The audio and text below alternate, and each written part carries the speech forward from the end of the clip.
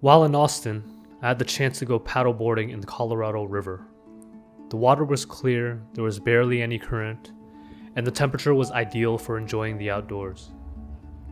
We rented paddle boards at the Texas Rowing Center for $20 an hour, and were ready within 5 minutes with our board, paddle, and life vests.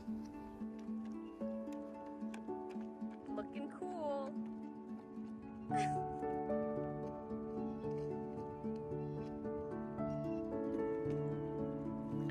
Paddling east, the Austin downtown skyline was our backdrop, and it was a beautiful sight to see while gently floating down the river. Just a quick plug on our travel app. The Travel Mapper add-on combines Google Sheets with maps to help you plan your vacation. Check out the link in the description below. Okay, now back to the video. Our destination was Barton Creek, a small creek southeast of where we launched.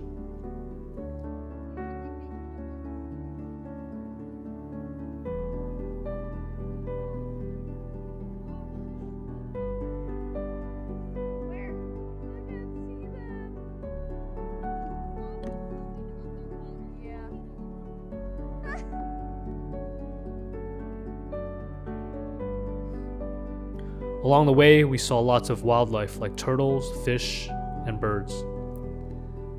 People laid out on their paddleboards to suntan. People fished from their kayaks, and some people were even swimming as well. Yeah.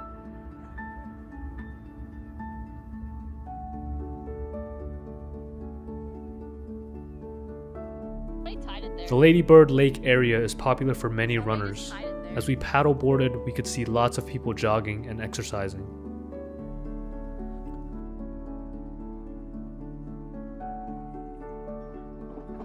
Some adventurous locals were also jumping into the water off of the many bridges in the area.